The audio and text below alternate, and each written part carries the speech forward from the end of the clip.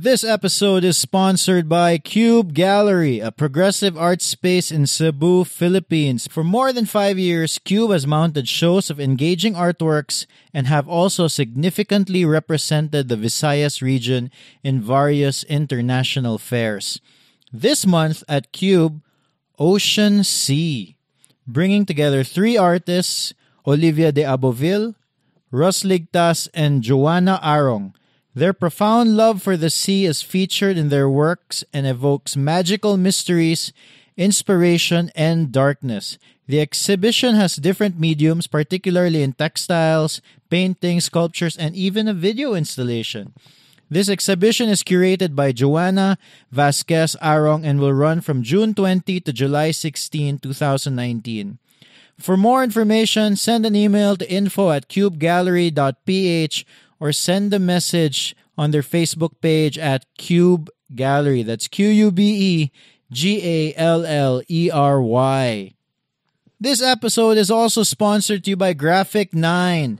Established in 2011, Graphic 9 is a creative agency and production company, a one-stop shop for printing, marketing, and advertising. They help turn your creative ideas from prototype to product. Think like business signages, packaging design, product prototypes, and even a marketing campaign. In fact, I'm thinking of having a few Zerothreetwo stuff made with Graphic 9. I saw some of their products, maybe when I get back from my vacation.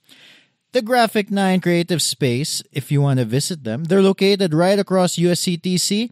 You can get affordable and high-quality prints for signs, giveaways, collaterals for SMEs or small businesses like me, 1-man, 2-man, 3-man businesses like what I do, like freelance stuff.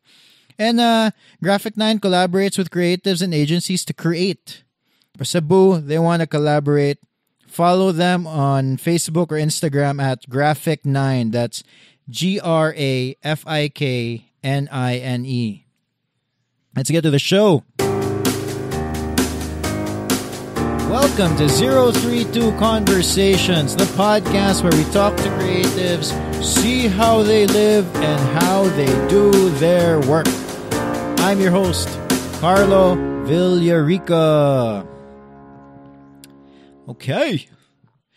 All right. So the past few weeks, if you've been listening to the past few episodes and paid attention to the intros, then you already know that I'm pre-recording a few of the episodes or a few of the intros in advance. Because as of this recording, I'm preparing for a vacation to the US. I'm going to be gone for about, I really don't know, 3-4 weeks, something like that. So when you get to listen to this, I'll be in the US on vacation, not thinking about work. Okay, I'll probably still be thinking about work, but trying not to think too much about work because I'm on vacation. That's a problem when you're like when you're a digital nomad. When you can do work anywhere. So even if you go abroad, even if you're on vacation, you can still do work. It's a problem. It's also a good thing at the same time. So that's why I get to have like 3-4 weeks. Sounds like a long time, but I have little spurts of work in between. But I'm trying to fit in as much of the podcast stuff beforehand. So if you're listening to this right now, when I post this, then currently I would be in the US enjoying my vacation, hopefully.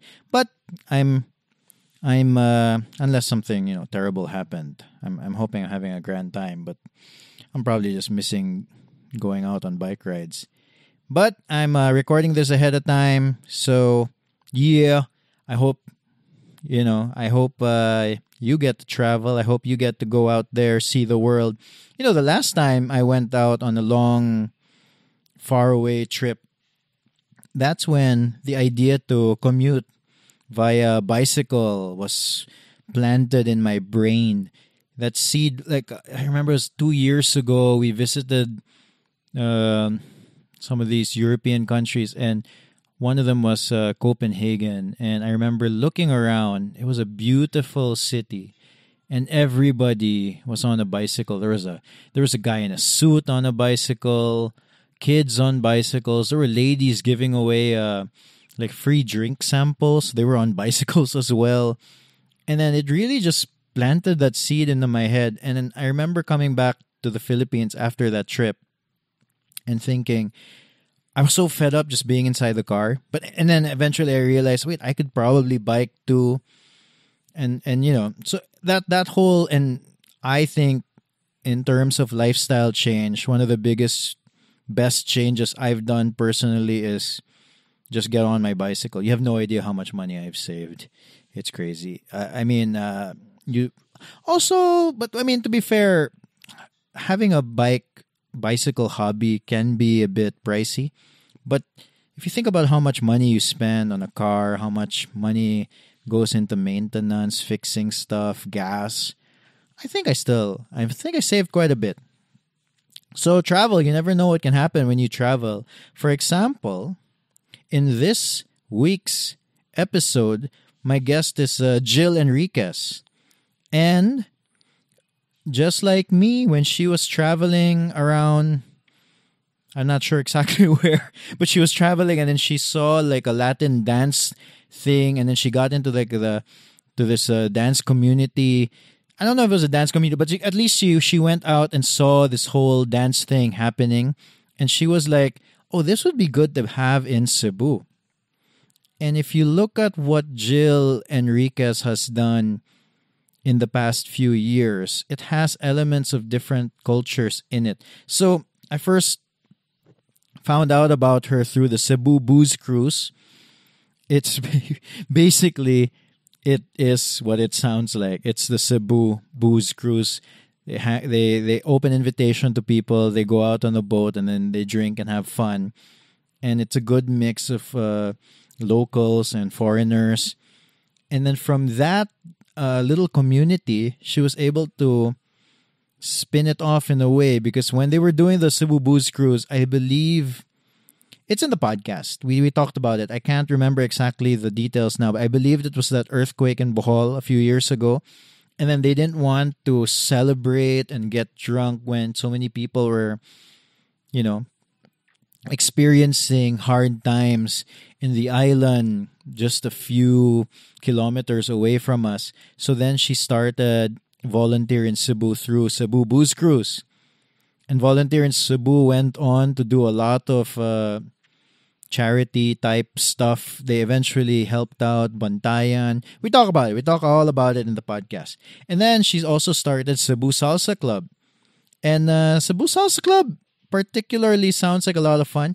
They have it every Wednesday, Friday, and Sunday, unless something has changed since I recorded this podcast. But every Wednesday, Friday, and Sunday in Maya, they're over there in Crossroads. In fact, I keep egging my wife that we should go. I think it'd be fun. In fact, the last time I went out with some of my wife's friends, it was like her friends and their husbands, and then Cebu Salsa Night came up, and we started talking about it. And you believe it or not, some of them were into it. So some of the husbands were particularly into it.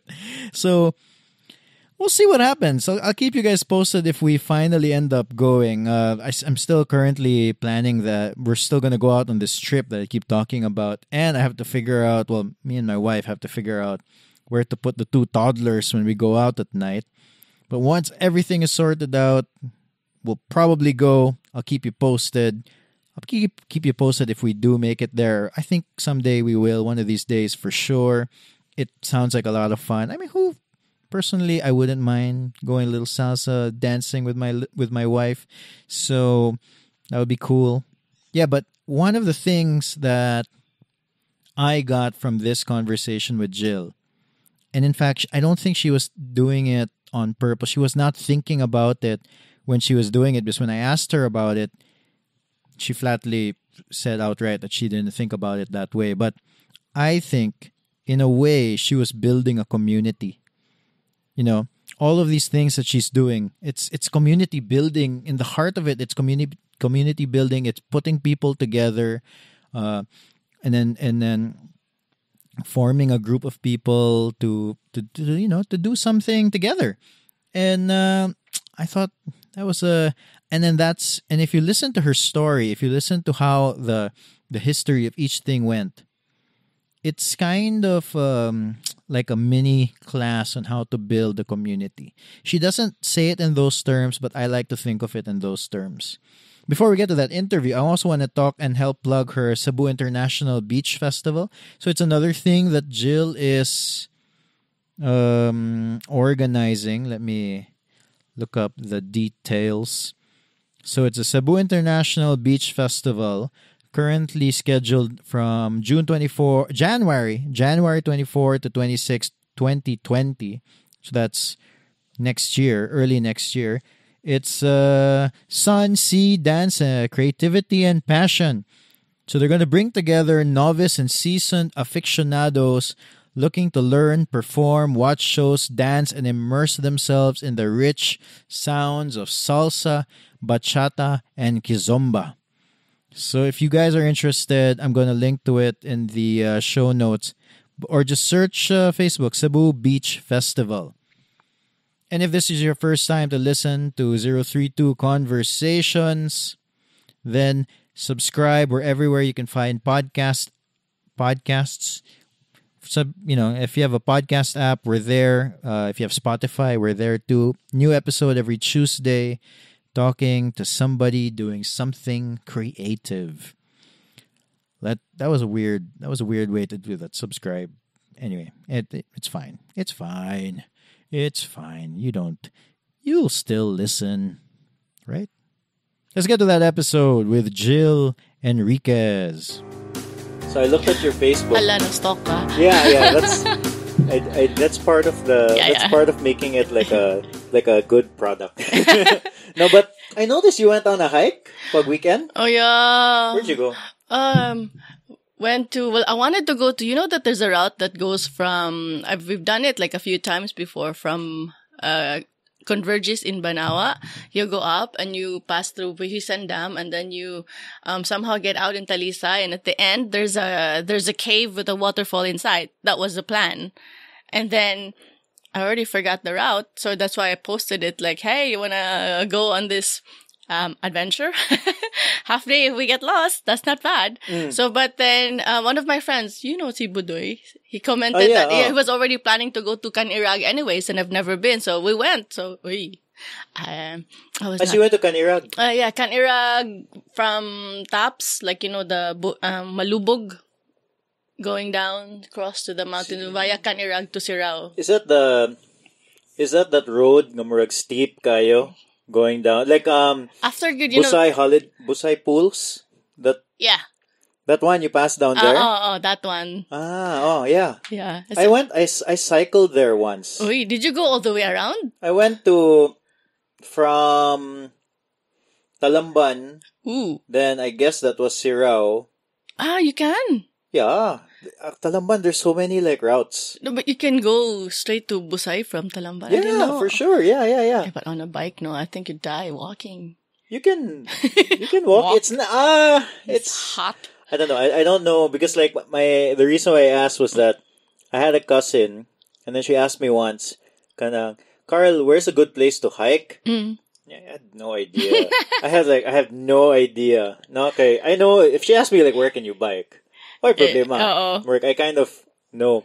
But hike, I don't know good like what, I know the routes, but I don't know what you're looking for. But this one's easy. Oh yeah. Yeah, this one is easy. It was just that we started late night, of course. So late morning. So we started late and it got hot. At certain points, it was like, whew. And I guess, we're not in a great physical shape. Round is a shape, but like, for going up there, like everything hurts. Yeah, okay. The Canirag is really nice. Yeah, it is. I've never been, so I was like surprised. And I was really surprised that like it's open space. Yeah, like there's cows. I heard it was like a golf course before though. Yeah. Yeah. Okay. I have in fact that's my screen. That's my Yeah. We went through there. Yeah, it was really nice. I was so surprised because I saw Because what I did was I look at like other people's routes, what they do. And then there was this girl, her name's Shirel Gomez. Anyway, so she's a cyclist. And then she just passed there. And I was looking at her pictures and I was like, Where's that? wait a second. Asa man eh? So I looked at her route. Then I followed it.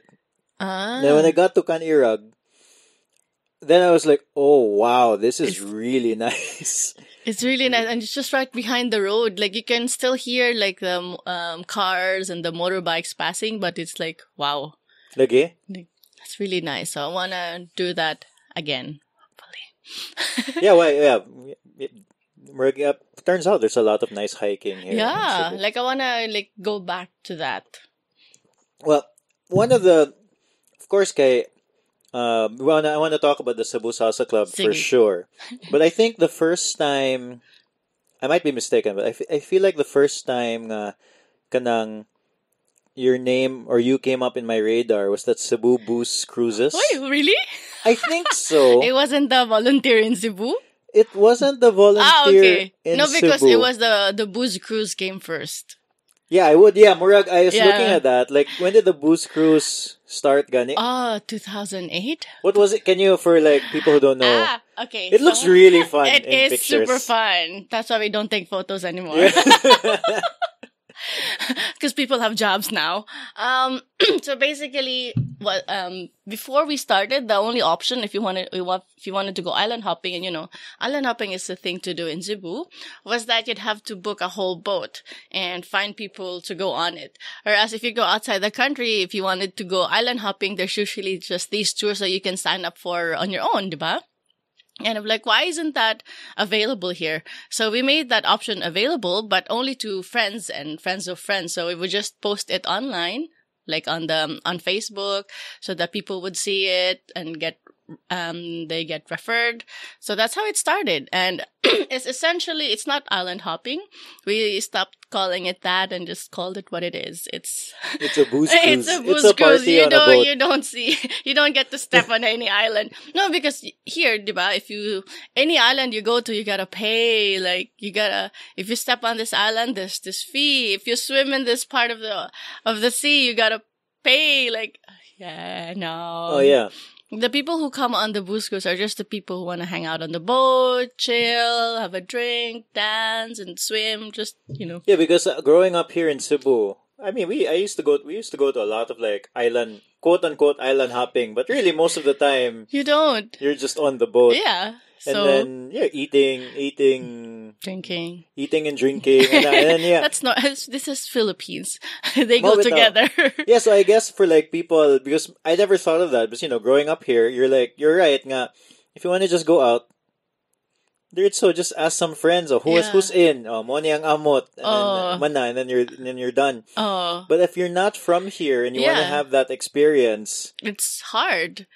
Like, or you have to rent the whole boat, because there are a lot of people who they offer the full service, like boat, food and beers and on the boat. So yeah, but it's still what if you're alone? It's boring and you don't really get to experience the local culture. If you're staying in a hostel or in a hotel and you make friends with everybody there and you go on a boat, you're still hanging out with other travelers. Whereas if you if it's on the booze cruise, it's half local and half people who are passing through. So you get the best of everything. So why did you just thought of that because that option wasn't available? It just pretty much. Yeah, I remember. So I think what happened was I was looking back at our history. And then I realized I had an article about the Cebu Booze Cruise, and then I feel like I just found out about it. I saw it on Facebook. And then I was looking at the pictures and I was looking at the concept. I was like, wow, this is really interesting and really fun. And really easy. And yeah, it's an easy, fun thing to do. People should have just thought of this. But, if you don't start something, they don't really get the idea for it. So. Well, but I remember asking you, so how do you join? You're like, just show up. Just show up in the meeting place. Yeah, in the beginning it was like that. Yeah, just show up at the meeting place. And then, of course, You know what happens is like, yeah, I'll see you there. So, and what happens was a lot of people would say they would come and then they don't. So, and we already computed the amount for it. We already spent for the drinks and then the food, and then they don't show up. So who pays for it? So it was a giant loss for me for a while. But, it was all fun anyway. So we weren't thinking of it as a business. We just thought of it as like, an outing for us where we invite other people to join us. So, So now we made it like, okay, you gotta at least pay half. So you're obliged to wake up the next day after a night out of partying on Saturday night and show up. So, and now, we made it so that we provide everything, so you don't even have to think about it, because we realized that if you're a local, you're like, where do I get the beer? Where do I get the... so before it was like... Potluck. It was okay, you bring this, you bring that. Not at all. Like, bring, to share. So what you would be paying for before was just the boat. And, like, we just divide the cost of the boat. But, of course, like, we'd end up just being 10 people sometimes, because it's mostly the locals who don't show up. Even though they say they would come, like, everybody has experienced this, so. Well, it's a funny thing because, I don't know. So I spent some time abroad, and then I know that I am guilty of this. Like, as a Filipino, so sometimes you'll have these house parties. Yeah. And then you get invited to these parties. Like in Europe or in the US or whatever. And then everybody's mingling. But then you'll notice, like, the Filipinos, at least my experience, is like, we all stay in this, like... one corner. One area. And not then, talk to anyone. Yeah, and then... Oh, yeah. It's a shyness thing. And yeah, Murag, even more, I'm gonna assume, like, here, Sadba, Murag, it's... If you put... And I don't really know, no, because I haven't been in that situation. I have never gone to a Cebu Booze Cruise. You should. Well... Once. You guys are still doing it, diba? Yeah. But, not so... Not as often anymore. Not as often anymore. Before it was like once a month? Yeah. Now it's like, we do privates. So we get asked for private parties. So that way we don't have to worry about who's coming or not. They book the whole boat and then boom, everything is set for them. Usually it's hen parties and stag parties. Sorry? Hen and stag parties. What does that mean? Like stag parties, like bachelor parties. Okay. No photos. Yeah. Oh, like somebody's getting married or something. Yeah, okay. Or like it's somebody's birthday and they want something more fun than the traditional. So it really evolved, no? So like in the beginning, it was really for fun, and now it's almost it's still a fun thing to do, especially like I guess you have one that's open to. You still do it, I noticed. Yeah. Kind of open to like, okay, who wants to come? Yeah, of course. Because those are still the most fun. Because you get like all these personalities all in one boat, and like it's fun to see people like get out of their shell or start talking to people. Because you're in a boat. You have no choice. You have to talk to people. Because it's gonna look so weird, like you're 3 Filipinos there at the corner not talking to anyone. Well, if you show up, I guess it's also like an admission. Okay. I'm getting out of my shell. Yeah. Yeah. Do you feel like a lot of people have that barrier? Yeah. Like even again, the same. The Booze Cruise and the salsa, they're both the same.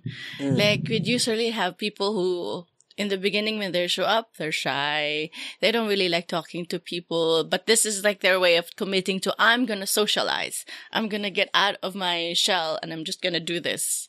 You know? Then later on, they evolve, and then they're like, yeah, social butterflies. Hey. Yeah. Because I would assume like, yeah, that's right, no? Because dancing.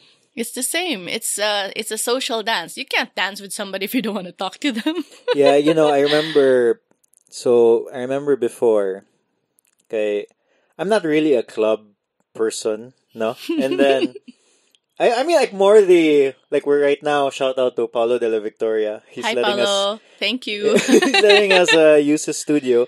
So, I'm more of a, like, go to a bar and then watch a gig. Yeah, of course. Oh, yeah, diba? Yeah. And then, but I remember before, when I was still courting she's now my wife, si Steph before, Man, she was at that phase in her life where she was like going to parties, like going to clubs, and then I'd force myself to go to a club, and I remember feeling really awkward. Uh, because Yeah. dancing was not my thing at all. I was super self conscious. Yeah, I can imagine. Yeah, so and then so I could imagine that like people who sign up for a class, in some ways, I guess you have people who sign up because like, all right, salsa, great, this is Yeah, awesome. yeah, Like they know yeah. exactly what to do. Yeah, yeah. But in some ways, there's people like me who would be like, let's try this new thing. Get out of the comfort yeah. zone. Just like, like do it. Like, yeah, it's actually half and half. Like half would be the people who are like, yeah, it's sexy. It's like, I can do this. Like, but then the other half is like, I need to get out of my comfort zone. I need to grow. And, dancing has always been on my bucket list. So let's just do this.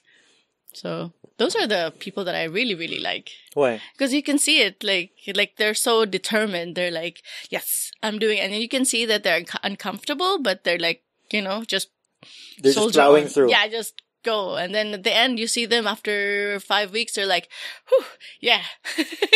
Do they get like the hang of it? Like, and I'm like, Yeah, okay. oh, yeah, totally. Like after 5 weeks, they're like, okay, They're yes. probably going home and you're practicing also. Oh, yeah, we have homework. Oh, yeah? Yeah, we have homework. What's the homework?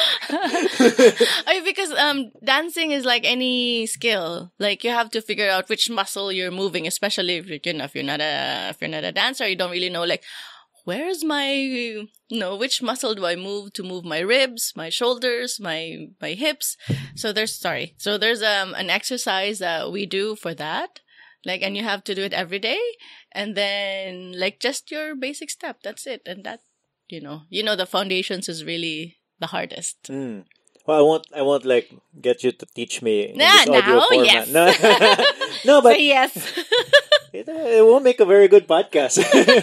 No, but okay, that's interesting. Okay, well, for people who don't know, the Cebu Salsa Club, it's 3 times a week. Yes. Can you? So we have salsa nights. So Cebu Salsa Club does a lot of things, but we started with just having socials. So socials is when you go out dancing. That's it. And that's how we get most people to hear about what salsa is, or bachata, or kizomba, or yeah, all of those dances. So that's how we get people to learn about them. First comes the music. And then once they're like, oh, hey, this is sexy. And then they see all the movement. Oh, that looks fun. Oh, hey, that's not so bad. I can do that. So that's when like, okay, we introduce the classes after. But yeah, socials is 3 times a week. We're working with Maya Mexican Restaurant. It's our event and we have it there. Yeah. 3 times a week. It's absolutely free. You guys have been doing it for a while, like years. 5 years. Yeah. 5 right? years this June. Imagine that. 5 years. Wow. It's been 3 times a week. Good. Yeah, no, it started with just once a week, right? Once, and then it got super crowded, so they gave us another night to like maybe ease up we started with the Wednesday one. They gave us another day of the week to ease up the Wednesday crowd. And then those got super busy as well. So a third one to like really, spread the crowd. What days are it right now? What days are they right now? We're there Wednesdays, Fridays, and Sundays. So Friday must be. I mean, I guess it's because it's like that's the weekend. Oh, it must depends. Be a popping night. Like, it's still Wednesdays are still the most fun because it's the one that started it all. It's the Wednesdays, and then Fridays, of course, people come because it's the weekend. After they go through Friday traffic, they show up. Yeah. They come, and then on Sundays are the people who really are into dancing. Wait, what are is it like when are there different themes on every night?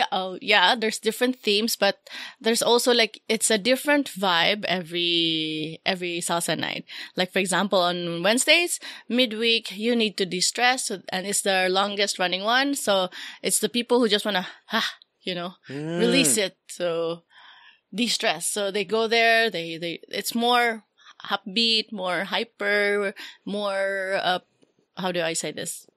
Like a pop crowd, you know what I mean? like not very specific to just salsa. It's the people who just like the music. They just want to dance. Yeah, that's it. Okay. So they just want to dance. They don't have to be technical. And that's when also we get because we have a lot of dancers, international dancers who pass through. And since that's the most established one, that's the one that they go to. Mo ba? So like they know nga more, okay, this is where I'm currently in Cebu. Yeah. And then this is where the dancing is happening. Yes. Yeah. So they search online and they see that, so this is the longest running one. So they come to the Wednesday one. And then when we see them, we're like, dancers. We invite them to come to the other days. So Friday is also the same, but it's more, funnily enough, it's actually more tame than the Wednesdays. Mo ba? Yeah, it's funny. What's the crowd like there? Kanang kay I haven't also been to a Cebu Salsa Club thing. I've been to a volunteer in Cebu thing. Shows you my where I lean. No? Well, I want to talk about volunteer in Cebu also. But what's the people like in the Cebu Salsa Club? What's it? What's the? What are the? Who show up? Like, what's the crowd? We have a wide range of people who come, but generally, our youngest are the young professionals that they've been dancing in university or where they were growing up, and now that they're working, they don't have a venue for dancing. So that's why they come. Or they just really like the music, or they've been traveling and they've seen a salsa bar or heard of Latin music outside the country, and then they come back to Cebu, and then they search like, there is a place like that here. So yeah, that. And then we have all sorts. Like our age range is actually pretty wide. So we even have retirees. Oh yeah, sure. We have retirees, expats who've retired here, and then this is they've always wanted to dance, and this is it. Like their chance. They finally relaxing, so now they can learn how to dance. Or So it's really a mixed. Very, very mixed. So like the classes are super fun, and salsa nights are super fun because you never know who you're gonna meet. So there's a different. So the socials. Yes. They're different from the classes. Yes. You have actual classes also. Yes, we have. So before, we used to teach for free before salsa night would start. But our venue is a restaurant, and the lights are bright, and people are eating. And in the beginning, there weren't a lot of people coming, so like having the class there made sense. But then people started coming earlier and earlier and having their dinner there, and they get self-conscious because while they're learning to step, somebody's like eating and watching them take their first step, and it gets awkward. So yeah, because so Maya, that's Maya and Crossroads, yes, right? yeah. So the first. There's 2 floors. And you guys usually do the dances on the second floor. Second floor is very nice floor for dancing. Like seriously. Oh really? Oh yeah. Yeah, my sister is actually a dancer. Yeah, but she's a ballet contemporary dancer. Nice. She teaches dance here in Cebu, and then she said, "Yun nga, the floor is very important." Yes, very important. Like it has to be. I don't know. I don't know. Why is it a good floor? Like it kind of bounces a little bit. It's wood. Oh yeah. Like if you've ever tried, like, cause our posture when we dance is we're actually on the balls of our feet when we dance, so the heel doesn't touch the floor. So if you can imagine doing that for 3 hours on cement, that's painful on the balls of your feet and on your knees. So that's why if you like the dance floor at Maya is like perfect because it's wood and you just flow. So I guess wood gives a little bit. Yes, it's not very painful. slightly. Kind of like playing basketball, I suppose. Yeah. Exactly like that. Like okay. if you're playing on cement, it's, diba? Yeah, well, Sakit. most people here in Cebu grew up playing cement. That's true. But once you get to a certain age, no. There's you once you feel play on everything. a wooden floors, it's so much nicer. you go like, wow, where have you been? Yeah. So you have the the socials, and then the classes you don't do it anymore. No, we have so what we learned was that before traditionally, or usually, if you have a salsa night, you really have your classes there. Like an hour before, that's when you have a class. And people go there, they sign up for a class. It's like a drop-in class. Anybody can just go in. So we did that before at several studios here, like dance studios here. And what we realized that if we do a drop-in course, like for example, 10 people show up on the first week, and then on the second week, 5 of the people from the previous week and 5 new people. So what happens is we have to go back to the lesson of the first week. So if on the third week, it's the same thing again, we have to keep going back. So like the people... So there's no forward movement. Yeah, there is, but it's very slow. The progress is really, really slow. So that's why we decided like we're going to do it like...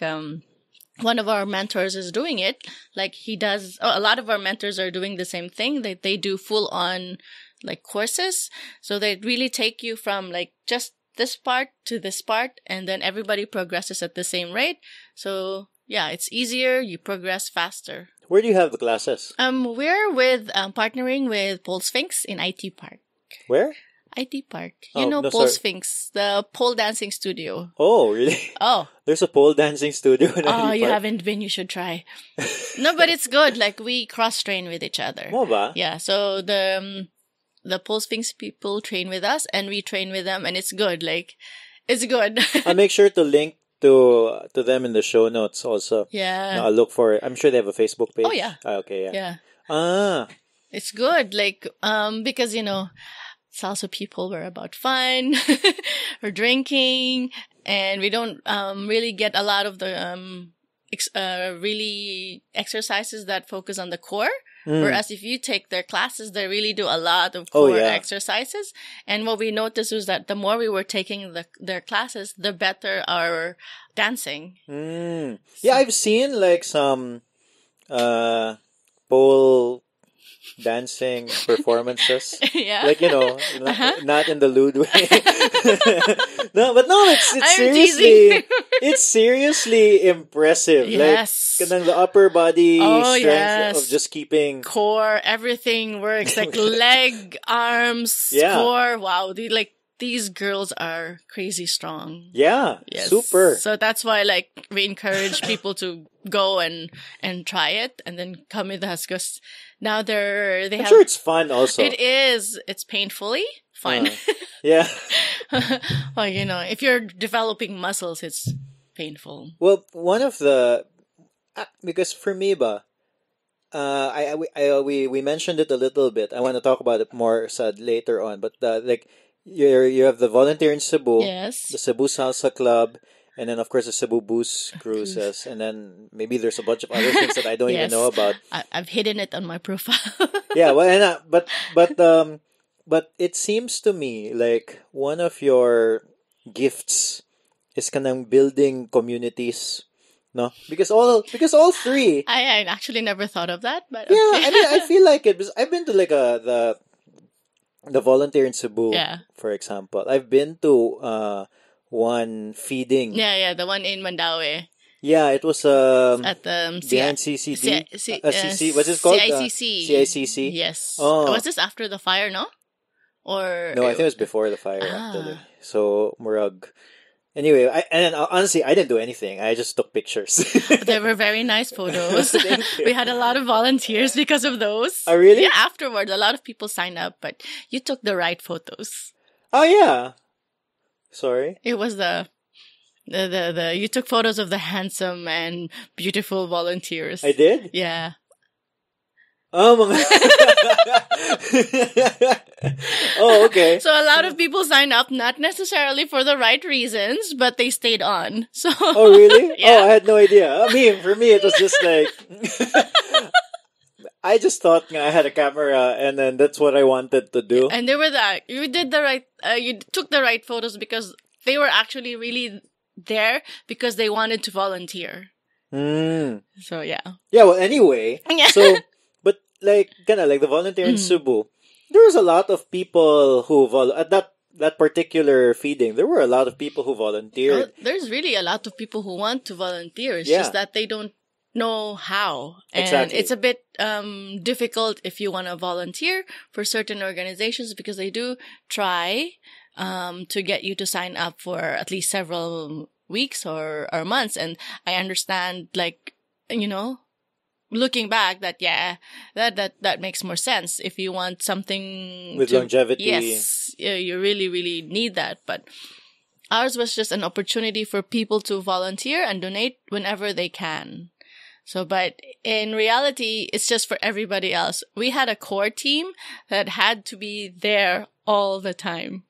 So it was still like, well, it was still like what the other organizations were doing, was just that the main team has to be there. No, but I think you guys, Murag, diba it started, the volunteer in Cebu started because of, I'm blanking, but there was something. The Bohol earthquake, remember that one? Ah, yeah, the Bohol earthquake, was that it? We That's felt why you... it. Yeah, and it started with the Booze Cruise, because, well, Booze Cruise.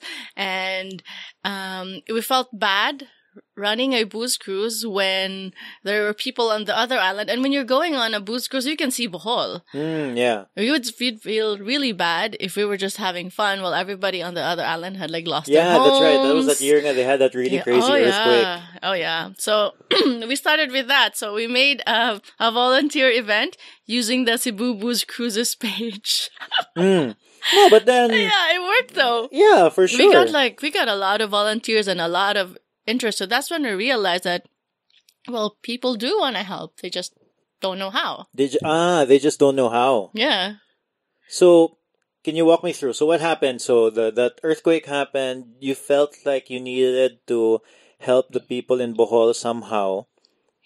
And then, so what happened exactly? After the earthquake, so we did 3 trips to Bohol, I think. In different islands, and we still did it via the Cebu Booze Cruises page.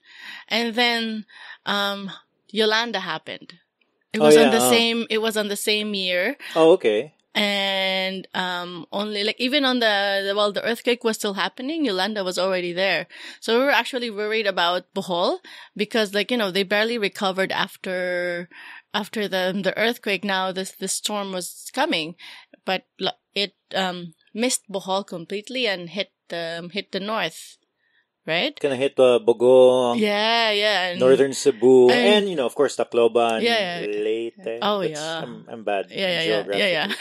But and it was really, really bad. So that's when we decided that let's really just make a page dedicated for that, because it's starting to look really unreliable if a Cebu Booze Cruises page is asking for donations. So that's basically it. That's right. You guys went to Bantayan. Oh yeah, and that was like shocking. Like, we had no idea what to expect. So. Yeah, I remember when that Yolanda happened. I think it happened like in the middle of the week. Mm-hmm. So I'm gonna say it happened on a Wednesday. I'm not sure anymore. It was November, first week. Was it? Yeah. Okay, and then I remember that. So we had like a little more timing. Like after that happened, it was here in Cebu. Nothing really happened to Cebu City. Mm-hmm. So we had like a little dinner after with some of my family, and then we have some.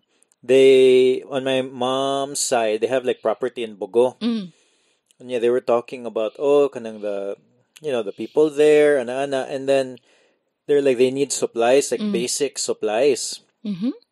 So they're like, oh, me and Steph. We're like, oh, we're not doing anything in the weekend. Let's do something. Yeah, so we drove up there. So maybe the first weekend, we drove up there, and then I remember seeing like they just cleared up the roads. Oh, yeah. Because I know that the days before you couldn't really drive up there. There were trees on the roads and everything.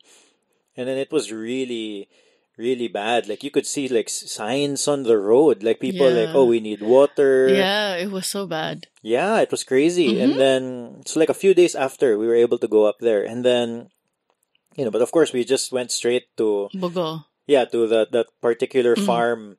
No, and then we didn't really bring that. We didn't really think, wow, grabe kayo. And fortunately, Cebu in a way kind of stepped up. Yeah. It was crazy. I was so proud of I was so proud of the Cebuanos. Like, yay! Like, people banded together, grouped everything they had, and and every day there were people going north and even crossing islands to give out stuff. Oh yeah. I was so proud of Cebu. I remember so that was we went there for that first a few days after. There's nobody really going there. Nobody knew pa ba. Mm-hmm. And then obviously word got out. Then I think a week or two after, it was like traffic all the way, like to Bogo, all the way there. Yeah. And then it was crazy because people were really giving like canned goods. I remember you couldn't buy any more sardinas. Yes, Prince Warehouse was running out. Oh. Gaisano was running out. Crazy. Yeah, when where we went to Bantayan because we have a friend there, and she was sending photos of how bad it was. So that's how Volunteer in Cebu ended up on the island. Because we had a connection there. She was saying, so this is what my neighbors are needing. There's a lot of people here who need this, who need that. So we already had somebody who was coordinating everything there. So she gave us a list of names, locations that needed it, how many people, how many families. So yeah. So how did you get? So what was it as easy as just posting it on the Volunteer in Cebu page and then just saying, guys, we need this? And then you can drop it off here? Was it as simple as that? It sounds simple, no? No, I'm sure it wasn't. Yeah, but so the power of social media. Yeah, when something's really insane, no? Yeah, yeah. Basically, everything was done through social media. So we already had a lot of people who came here and did our booze cruise. So it all came together anyway. So for example, for our donations, we had a lot of people from the booze cruise, like majority of them, actually sent in donations. Like hard cold cash. Yeah, kamuna bahala ni. Yeah, because it was so much. It's easier. It's easier that way. And they were like, okay, use this to buy this one. And then we provided we wanted to provide them with receipts and everything. They were like, just take a photo because we know you don't. Yeah, you don't have receipts. No, we don't have receipts, but it's just you're doing receipts of when you buy the item, you mean? Like, okay, I'll send you the receipts. Like, no, you just post the photos of what you used the money for. That's it. Because they trusted you because of the booze cruise. Yeah. It's funny what we do food actually... and drink will... No, but we did actually become friends because it's not sure. like when they come on the booze cruise and then that's it. A lot of them actually come back and yeah. Yeah, because I feel like that's probably... that's interesting because that's probably a big challenge for people who are trying to do something good because, when something happens and then if they just go out and say, oh, yeah, we're going to do this, a lot of people... Like, who are you? Yeah, they'll how do I trust you? I don't know you personally. Yeah, exactly. Yeah. And then you've already forged that bond with... I mean, you weren't doing it on purpose. No. We These wanted to make friends. Yeah, and these calamities happen to happen. And they were the ones asking their families and friends back home to like, hey guys, so I've been to the Philippines, I've been to Cebu, it's a beautiful place and this is what's happening there. I have friends there who are trying to do this. Let's help them out. Let's send donations. And quite a few of them actually came back to Cebu to volunteer. Oh, yeah. Yeah, like they stayed here for a few months. Like when they heard about... because a lot of them are also, they take a break from work or school and then they travel around for like a few months. So when that happened, when Yolanda happened, they actually were at that stage. So they flew from Thailand or wherever they were at the moment, flew back to Cebu and volunteered here. No, and then these are people you met through the Cebu Booze Cruise. So they actually stayed on the island for us. So they would Bantayan. they would go around. I noticed that because I remember going to Bantayan way before, and then you hardly saw like a young expat, no, a young white dude or basically, yes, but right, and then. I remember going back like a year or two after the Yolanda, and then there were young volunteers. Yeah, I guess there were volunteers. There were young people just there in the island, just chilling. Yeah. No? Yeah. And yeah, I mean that was curious, no? Yeah, because kind of going back, it in a way we were able to form this, and then these are like I'm sure like the Cebu Salsa Club is very different from. Oh, I guess there's some overlap, no? From like Yeah. from The Booze from the Cruise. Booze Cruise or the Volunteer in Cebu. There's overlaps. Yeah. But yeah. But So, that you're able to build this community, but you probably didn't realize it, yeah, actually, no. no? Yeah. I don't know. I haven't thought about that.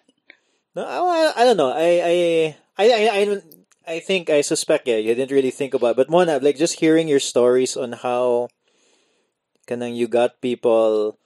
I guess it started with that Cebu Booze Cruise in a way, no? Yeah. And then you're like, just do something fun, and then The volunteer the volunteer in Cebu happened. happened. And then after the volunteer, like The Cebu Salsa was that the order? No, more or less? actually, the salsa happened before. Amo ba? Yeah, salsa happened before the volunteer in Cebu, but so I had friends who were with me when we started the Cebu Salsa Club, but I was very distracted at that time. Were you distracted? I was very distracted with the Booze Cruise and the volunteer in Cebu. Okay. That I wasn't really focusing on the salsa. So I had friends who were organizing it with me. So we just take turns, like, okay, you do this, you do that, and yeah, it wasn't anything super serious. But it was in Maya already. No, like wala pa. no, oh my god, if you saw our venues before, it took like a lot of work to find Maya, like to finally find like, a home. You know what I mean? Like finding a place that fit salsa. Like, and we were, we went through a lot of places. Oh yeah, so how did Maya come up? Like, how did that work? Maya came up because we were at Guilt. Remember Guilt? Wow, It's on that is Crossroads. such a familiar. It's on Crossroads. Voodoo before. Oh yeah. Then they became Guild. Guild, Like it was yeah. like a higher end. Oh yeah, it looked really pretty It was too. super nice. Yeah, and they had I a remember nice that. floor. Mm. So that's we got but Guilt picked us up because we were at another place. And we got picked up there because we were at another place and another place. So you just started where you could start, Yes. and then the people who owned or who were part of the place, the establishments that you eventually ended up in, where they found out about Us, and then like, hey, you wanna try it here, Yeah. try there, and then at some point, Abaca reached out to you guys. No, we reached out to You them. reached out to them. Yeah, we have a friend there, and we were talking, and he said like, hey, since Guilt is going to be gone, have you seen the floor at Maya? I'm like, yeah, because we go there for the they had Taco Tuesdays. So we go there for the Taco Tuesdays. I'm like, you should talk to the people behind Abaca and see if you can have a salsa night here. So we asked for an appointment, and luckily enough, they actually liked the idea of a salsa night. Yeah, it was consistent to what they want to do, no? Yeah, it actually matches them, and like the people behind Abaca already knew what a salsa night was, so and how different it was from ballroom and dance sport. So he actually knew. So Yeah, I noticed that Abaca has a track record of kind of collaborating good with a lot of people in the Cebu creative community in a sense. Yeah. Like they have. you've seen their artwork now, like That one, that's the, Happy Garahe. yeah, That's it looks really nice. super nice. Yeah, I mean, I can name at least two just from this podcast. So Happy Garahe. And So they work with Happy Garahe, and then I interviewed this other guy. He's a triathlete, and then they sponsor him. His name's Christian Lim, King Lim, no, and then and then they're so murag. They're really working with people locally, sad ba? yeah. Yeah, like this guy, si King Lim. I think there was like a triathlon in Naga. I think he was first place. Oh wow. Murag. He's like a legit athlete. Like he He's good. Yeah. No? He's He a triathlete. can hike without pain. Oh yeah, kato siya. He can hike. Yeah. Oh yeah, but I remember I talked to him about like cycling and stuff. Yeah, but yeah, and then of course you guys, Abacus working with you guys. Yeah. Where it's good to see like these establishments making a mark ba, Yeah, and we got lucky with the because culture they and gave us everything. like creative freedom. Like, What do you mean? Like, we basically, it's our event. That's what they tell us. Like, this is your event. Run it as best as you can. We're not even gonna tell you like, okay, you play this, you play that. Just run it as best as you No, can. they trust you guys. Yeah, as long as it's like standard. Like, we have standards to maintain. We have to go through their standards as well. So it was good because it actually forced us to like level up. Because like, we went through all these places. It was just meant to be just fun. Like nothing serious. So when they had us on, they're like, okay, let's do this properly. So it was just good. We had How what what do you properly? mean? Let's do it properly. like be consistent. Like kanang every week It has to be give something. consistent. It has to be done properly. It can't be like something that you just picked up off the street and like put there and like, oh, this is salsa. No, it has to be like, Abaca level standards. Yeah, like the salsa. There is a right way to dance Yes. salsa. It cannot be like they didn't ask about like the right way, but they just like, so the Abaca has a standard and we have to go to that. That should be our standard as well. So it was good. Yeah, because when you guys started, I assume like you didn't know how to dance salsa. No, it wasn't that actually. It was just how we were conducting ourselves, how we were talking to people, how like the whole scene was. So it basically grew from like Siponon kids. Siponon kids just wanting to have fun and then like growing. So until we're like, okay, international standard has to be.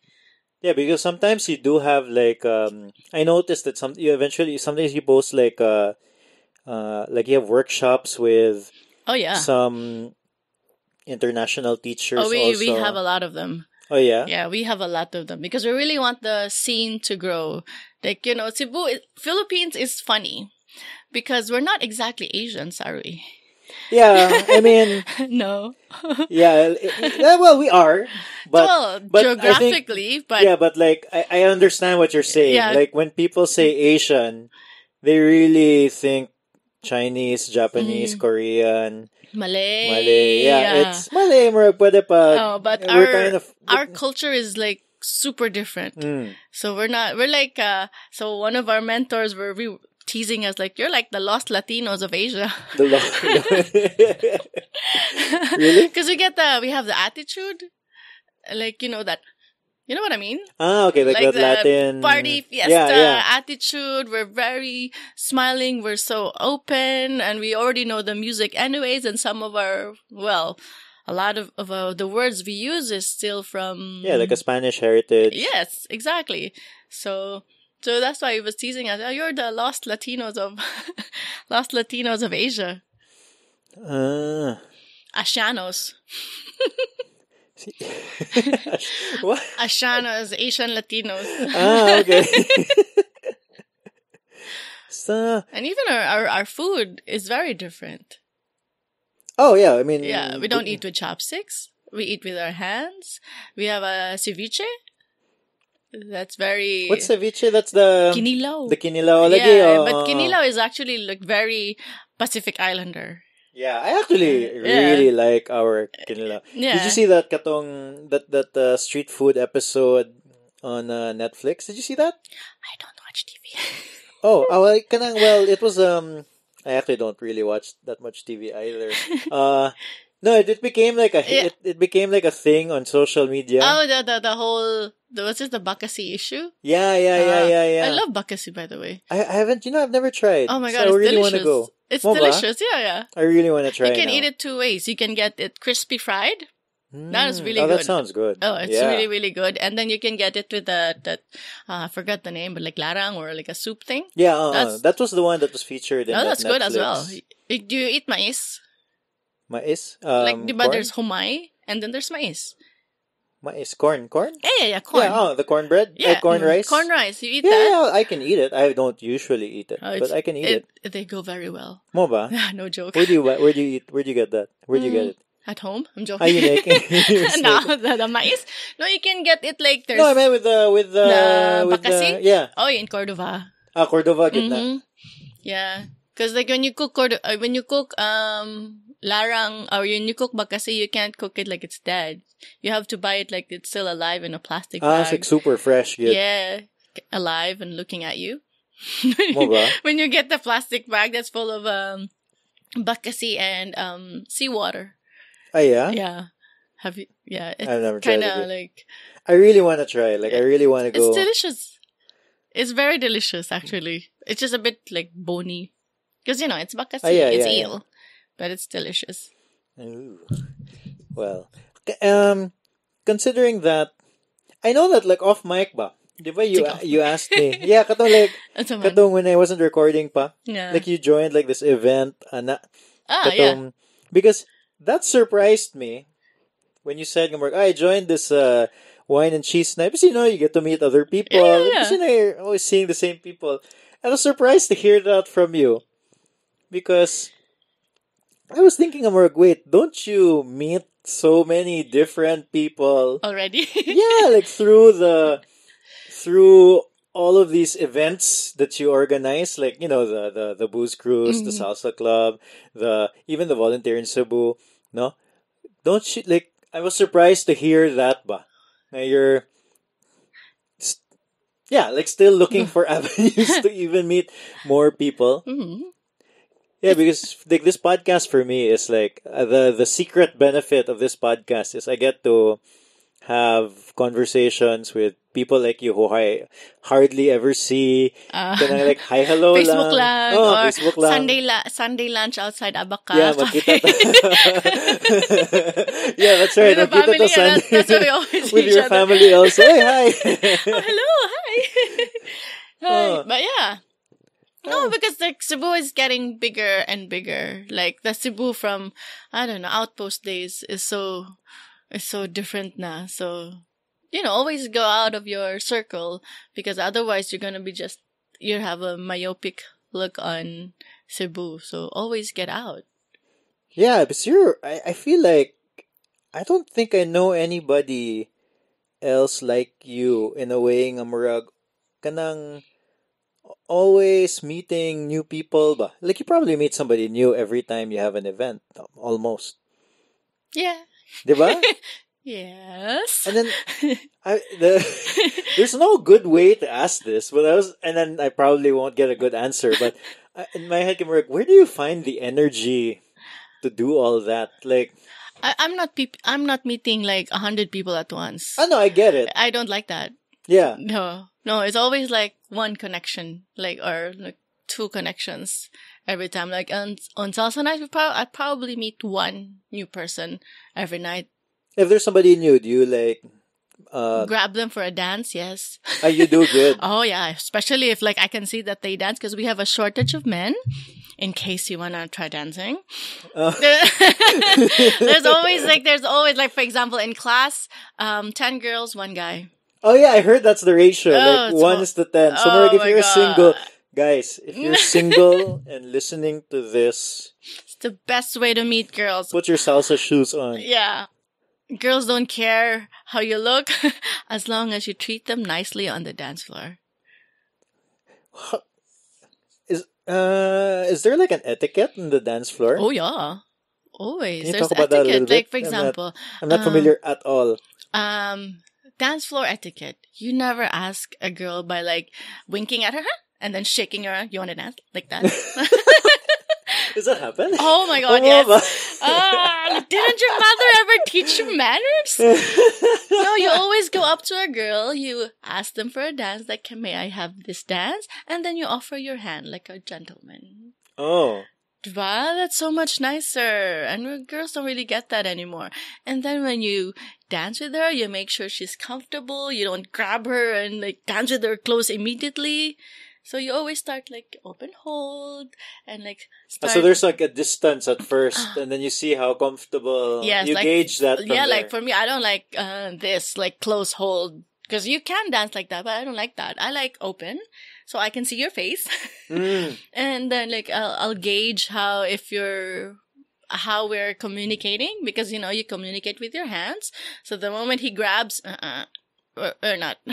grabs the hand. Grabs the hand. No, it has to be like soft and it's a conversation. Okay. So the moment you grab a hand or you use force, you're screaming at me.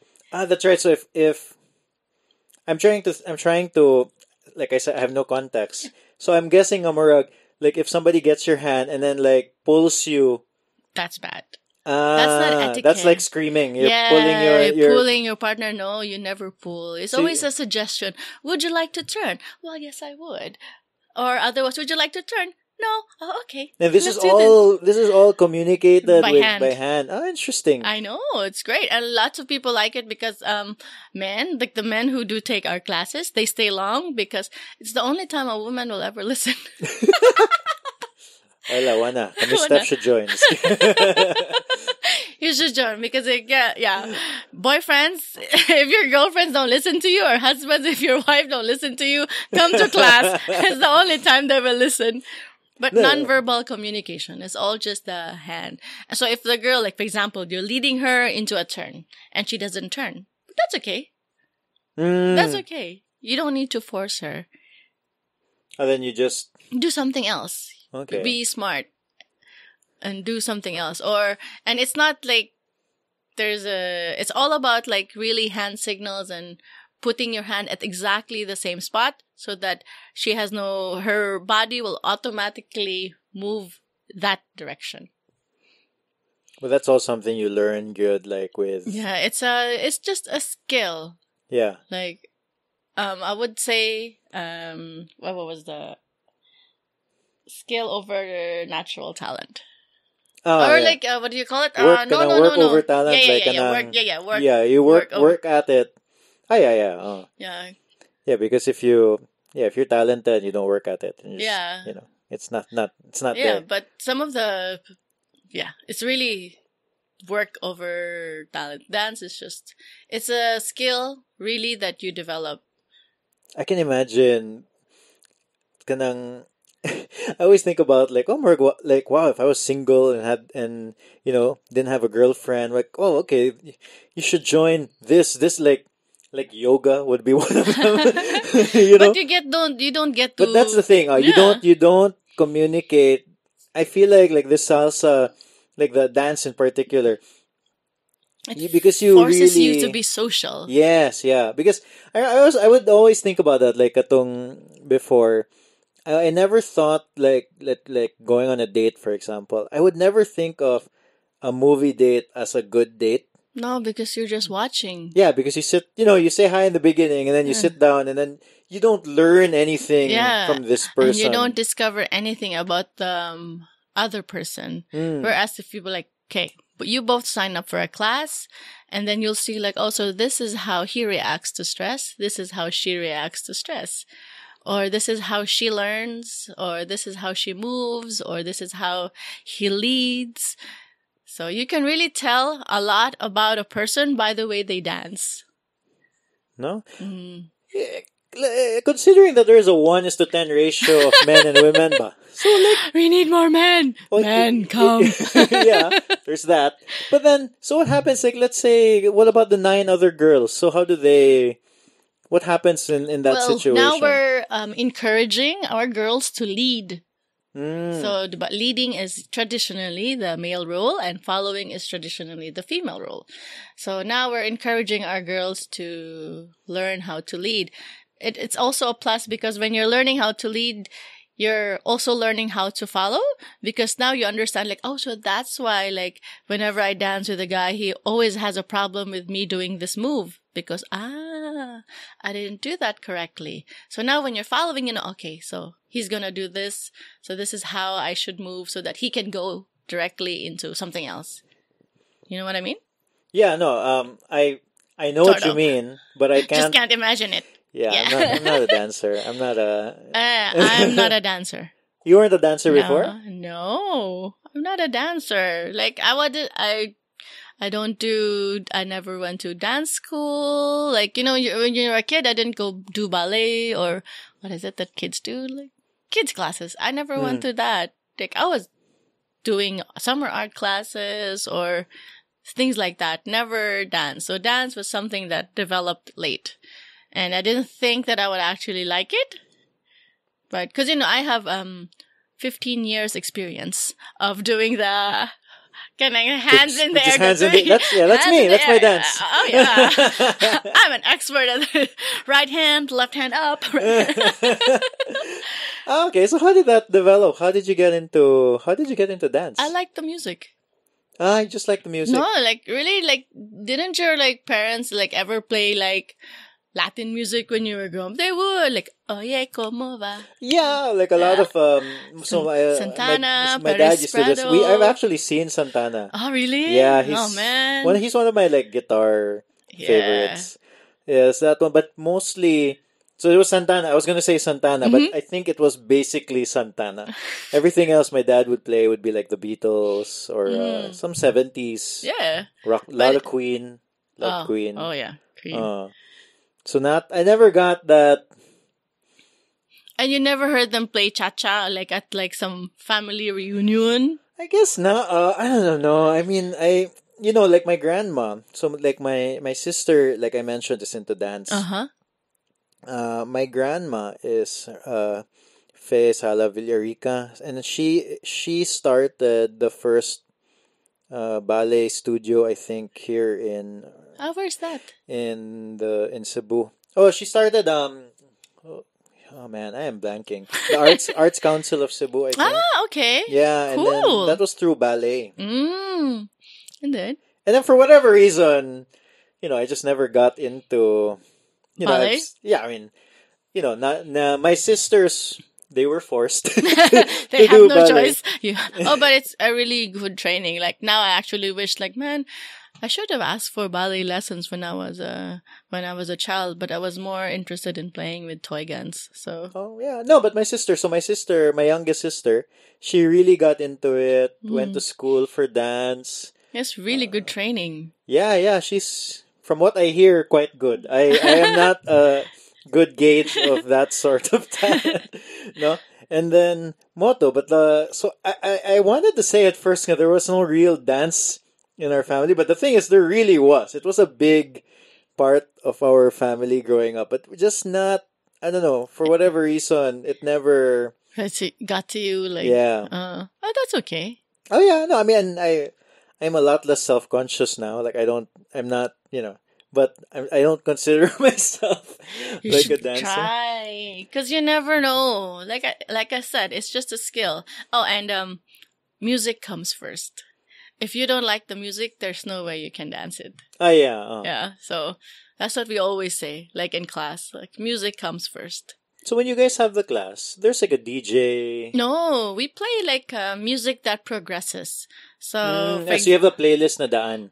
We research, we update our songs every 5 weeks, or if we find like a new song, like, hey, you know what? This would be a great song for class because this instrument is very clear, and this will give the students a marker for where they should step. Oh. Music comes first. What kind of music? Like, let's say I wanted to download like salsa music. Mm-hmm. Which artists? I'm not. This is totally out of my. Yeah, no problem. So like right now, I'm into La Maxima. La Maxima. That's the artist. Yeah, they're a full band. Like they're like they're a current band, and Tromboranga. So they're on Spotify and. Oh yeah, look them up. They're like so good. Oh yeah, like super. Obviously, super danceable music. Yeah, but it's just like you know how like your ears go like this if you hear something like wow, that's like listen to that instrument and listen to how they're like setting it up. So like at this part of the song, it bam drops, and then back again. Yeah. It really starts with the music.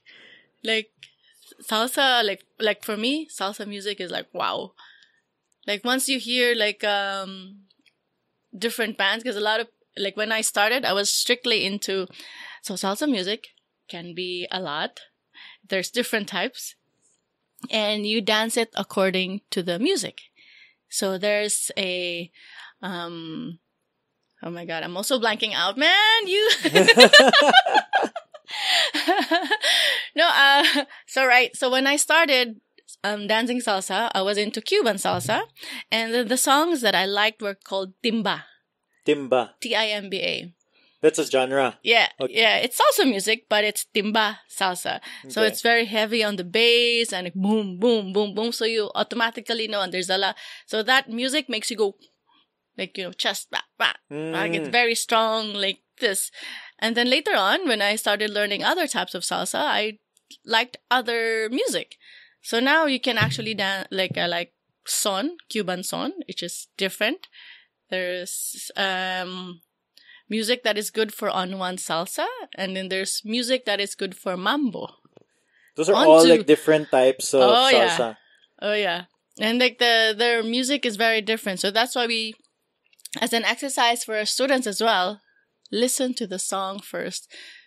Like listen, like what type of song is it? How should you dance it? Because if it's a hyper song, you dance it that same way. You convey the emotion to that. But if it's a song like that just flows, it's very, then you dance the same way. Okay, it looks so funny if it's a soft, easy song, and then you're like doing all these crazy moves like yeah. So yeah, it has to match the mood. Yeah. Is there like a band in Cebu that does salsa music? Wait for it. Oh, wala pa. We're working on it. Are you working on it? Working Oh, on interesting. it. So we're like trying to find people. So we're slowly building it. Slowly. That'd be really cool, diba? I know. Like proper, like a full band salsa. We're working on it. So, hey, artist. What do you need? Like what kind of A lot. But yeah, John is coordinating that one. Yeah, because John's in the John's in the music, but obviously Metal. he was in the metal. That's right. Like I met John first for sure. Yes. Like in House of Indies. Yes. Yeah, and he was their screamer. Yes. They just had a gig. Amo ba? Like the Philia? The band was just here and they were playing for them, opening for them. Oh yeah. Yeah, What's John's band now? It's the same. Streets of Me. Amo ba? Oh. Same band, huh? Yeah, same band. Older. Well, we're all older. Everybody's older. We used to go there a lot, like in House of Indies. You should go back. Oh, well, wala na. I'm not in my band. I'm the only one left here from all my bandmates. Oh, you want to go into salsa? Huh? No, I'm not joking. No, I'm not. I'm okay. No, like listen to listen to the I will. music. I'll give those two. Yeah. Those I forgot the names, but it's here in the podcast. Yeah. What's it called? La Maxima La Maxima and Tromboranga. Tromboranga. They're so good. Like I want to hear them live. I bet they would just blow your mind off. Well. No, yeah. So we're working on it. We already started finding people who can, making them listen to the music and finding if they can actually find the groove, Yes. or they're into it, and yeah. But here, I mean, at some point you'll find Cebu is filled with like ridiculously talented so much musicians. talent. I know. So that we're heading there. I think the challenge will be lang is that a lot of the musicians probably haven't really listened to salsa. That's probably going to be the challenge. Yeah, but we surprisingly enough, there's John's old friends from the House of Indies. Like, so the people who used to hang out there have all come to Maya and they've listened to the songs and they were like, whoa, I didn't know it can be that kind of salsa. Because everybody has this, like, even myself, when I started, I thought like it was going to be that, or what do you call that? Keyboard synthetic sound. But once you listen to it, you're like, wow. So a lot of them have already listened to like the songs that we like. We send them links. Here, what do you think of this song? So they go, oh, hey, I think I can do that. Or, I think I need to, kana, practice pahangin sa, pahangin sa takay mo naglisod na. That's hard.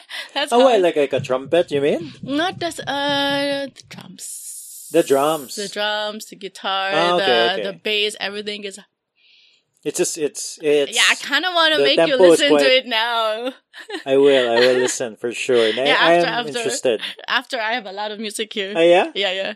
Well, actually, we've been talking for about an hour. Oh, okay. Yeah, so usually I try to make it like kind of like an hour. No, but is there anything that you want to plug or talk about? Well, aside from all the regular artists all the international artists that we do invite to come over. So when we do have workshops, the teachers that we invite are really established teachers. So we just had one of the first central bachata teachers in the world. He's one of the pioneers. What's his name? Alex Albirola. He's from Spain. And his students have all become top bachata artists in the world. And he was here, he was teaching. And it's really amazing to hear it directly from them, how you're supposed to dance, musicality, and a lot of technique. So it really changes the way you move And then he was one, but in August, we're bringing in an international salsa champion. Again, he was here last year. We're bringing him back again this year, and he's going to be training everybody for a week. So it would be good if people took their beginner. What's his name? Richard Thulur. So you're gonna have it's gonna be on your Facebook page. Yeah. We're releasing it very, very soon. We're just finalizing his flights. So the times he arrives and until when he can stay in the Philippines. But when he was here last year, he was here for a week, and we really saw a huge improvement on how people were dancing in just 1 week that he was here. But of course, it doesn't make sense to take his class when you haven't had foundations yet. Yeah. He's not a basic. No, it's also such a waste a waste of his time and a waste of your money. If you're going to do basics with him, you should have your basics down so that when he comes, you can go for the next level stuff. How does that work? So you're bringing them in. You're bringing him in. Yes. Oh. So, and he's really, really good. He's really, really good.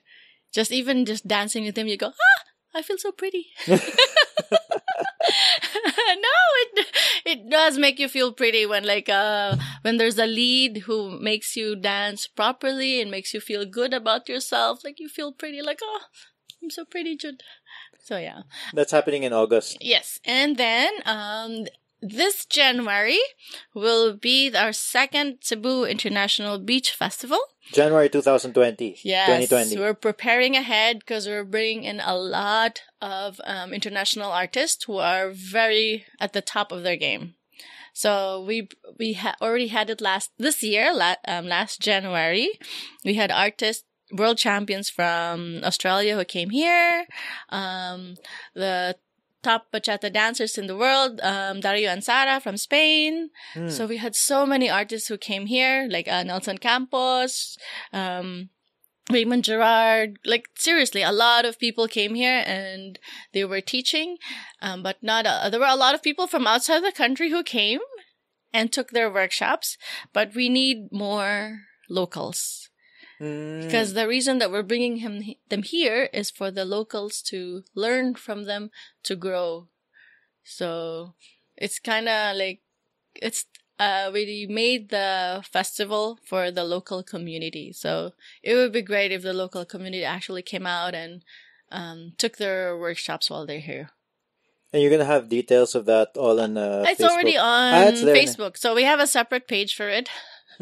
It's called the Cebu International Beach Festival.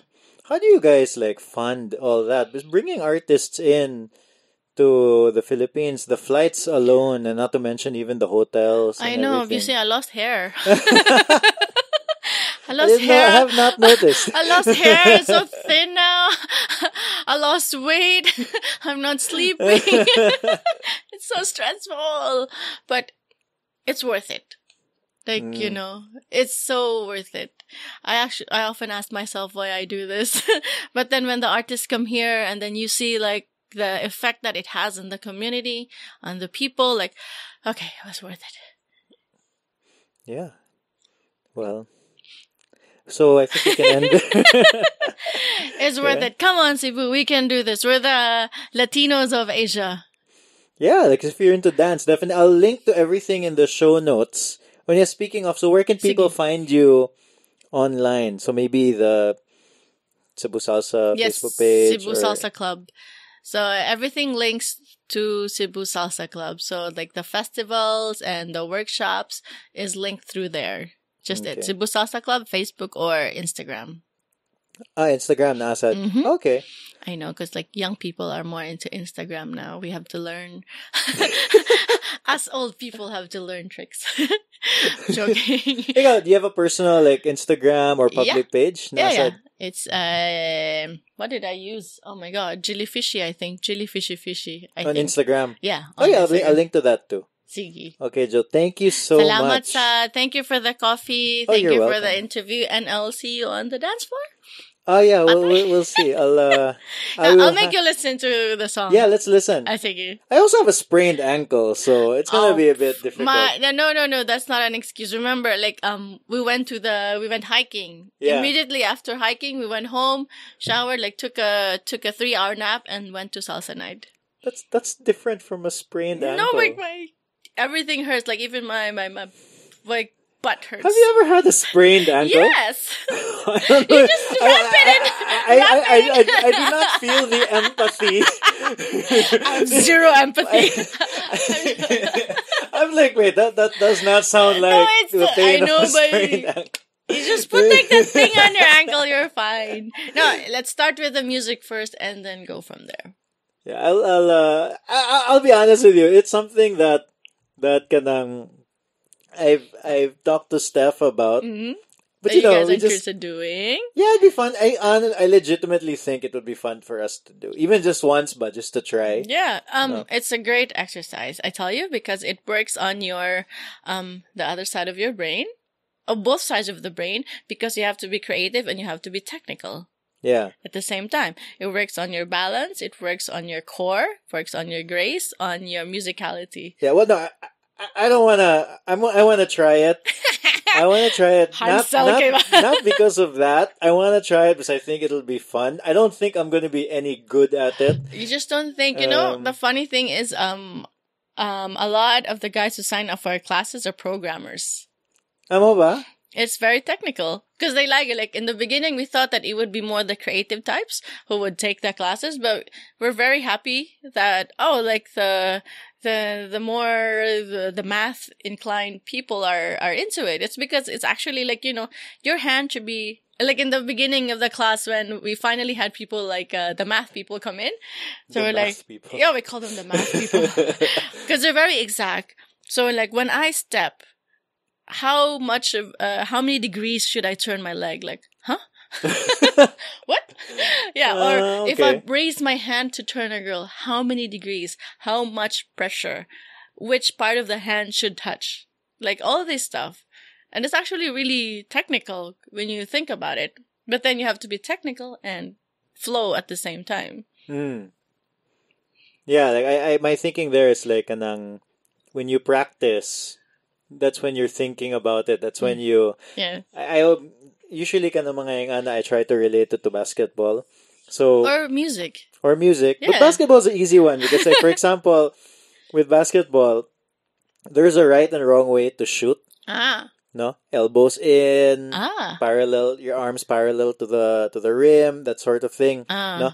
But you can't think about that while you're shooting. Because if you think about it while you're shooting, you're going to get too much in your head. It has to just flow. No? Okay. So that's why when you practice, you try to get the form right. And then at some point you kind of have to It forget. becomes It has to be second nature. Yeah, it muscle becomes memory muscle already. memory. So that's why we have the homework. So that's why the class is 5 weeks, because you don't really see a lot in 4. If you have the classes in 5 weeks, so how many 10 sessions? sessions. So twice a week. Twice a week. And we encourage you to take both, but at least once a week, and then it's free to retake. So after Tama ba? after the 5 weeks course, you're not ready to go to the next level, or if you still have questions, or you just want to work on your form, then go back. We encourage you to, because the basics is the hardest to master. Oh, for sure. Yeah, because even myself, I still practice my basics because you get lazy after a while, you make mistakes, so that's when you're like, why am I not doing that turn correctly, or what's wrong? Why am I going off of my line? So that's when we practice with our students. So when they're doing their warm-ups and their exercises at the start of the class, we join them. Okay. Have to. Well, I'll let you know if we. If you ever sign up for the class. No. No, we'll show. Well, I want to show up in a social, First, yeah. yeah, and the class. We'll see how it goes. No, Did you no commit? huh? Yeah, but The socials first, music first. Yeah, yeah. Music appreciation first. So we teach different dances, and a lot of people always ask us, so what's the difference? And we show them videos of our students dancing. We don't show them the professionals. No, we show them our 5-week students how they dance after 5 weeks. So okay, because that's doable. Everybody always gets to that level, and then they ask us, which should we learn first? Salsa, bachata, kizomba? And I tell them, it doesn't matter. Listen, look at this playlist. Which one makes you move? Which one do you like more? So you have classes for the different dances that you'd... Yeah.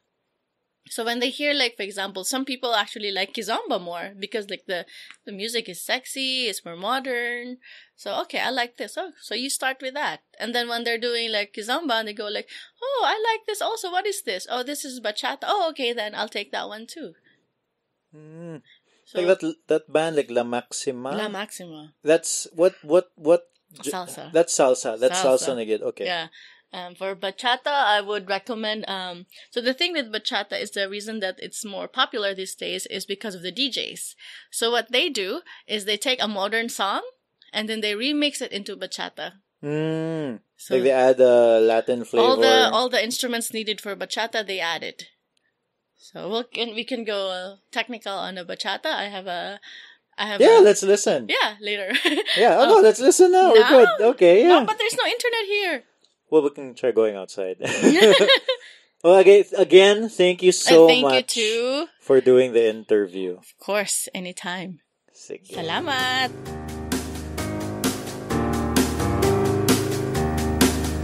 So, who wants to go dancing? Let's go. Come on, let's go. Steph, if you're listening, let's go dancing. Come on. Back in the day, if you're listening to the podcast, I mentioned it, but there were my wife before used to like to go out to these clubs. So we used to go to clubs, dance, and I had this irrational fear of dancing. I felt like people were looking at me and judging me, which in reality nobody cares really. I think there's a word for that, like the spotlight effect. But the reality is no one cares. No one really is looking at you. I still have this little fear. It's still there today, but I try to not let it conquer me anymore. So I'm totally fine. Maybe one beer, and then I think I can go dancing. I think I'm good. So, yeah, who wants to go dancing? Thank you to Graphic 9 and Cube Gallery for sponsoring the podcast. The music from this podcast is Piano March by Audionautics. I really want to get local music for the intro and outro of the podcast. And honestly, it wouldn't take much for me to ask for a favor from an artist or to give somebody a call and probably get a track for free. They'd probably just say, go ahead and use it. But I want to be able to pay for the music. You get what I'm saying? Like, get some sort of a license to use it, maybe for a year or something. it's the least that I can do. You know, I'm here harping about how creatives should be valued, etc., etc., etc. So if I'm gonna use music, I'd like to pay for it. At least pay what I can. Currently, it doesn't make financial sense to do that, but that's why I have a Patreon account. So if you head over to our Patreon account, you go to patreon.com/032 in letters. I have a link to it in the show notes as well.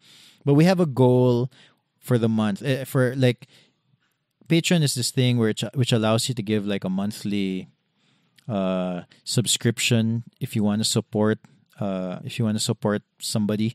So like my current subscription is either like $1, $5, or $10, and there's several freebies and stuff that you get from the subscription. Like for example, if you give $5, we give you a free T-shirt, something like that.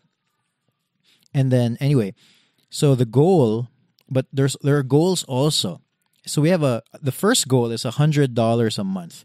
Currently, as of this reading, I'm at $31 a month. And if we get to $100 a month, it will allow us to pay a local musician or artist for their music. So that would be cool. Like, it would be cool to get a local artist, some a local piece of music, something that I like and listen to onto the podcast for the intro. Like a clip. Imagine if it's a little clip. So if you want to help support that cause, want to learn more about it, head over to patreon.com/032. That's 032 in letters. I'll link to it in the show notes. And if you still want to find another way to support, you can always buy 032 merchandise. You can go to assembly.032.com to just head over and order stuff. Or if you are low on cash, I totally understand. We've all been there. But if you still want to help out, if you still want to support the show, please share this episode on social media. It's free. Sharing is free, man. So, I get it.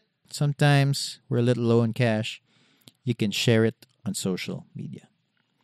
And that's it. That would help a lot. It will help this show a lot. This will help us get more listeners and allow us to make more shows and feature more people from the creative community. If you've listened all the way through, thank you so much. I'll see you again next Tuesday. Ciao. Bye.